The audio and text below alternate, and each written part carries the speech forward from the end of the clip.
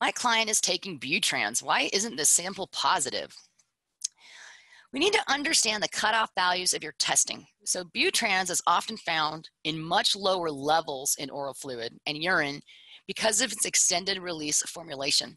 This means a very small amount of drug is consistently administered over a long period of time. Therefore, lower level doses equal lower levels found in urine and oral fluid. Unlike Suboxone, it requires a lower level reporting limit specially designed for low level detection. So pay particular attention down here on the bottom of the slide where you see the EIA screen was at 5 nanograms per mil.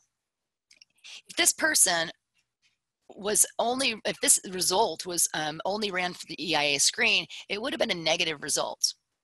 But you see below here the much lower level ran by LCMS. So this sample would have been negative if screened alone, but utilize this special lower level Bup confirmation test by LCMS detects the Butrans.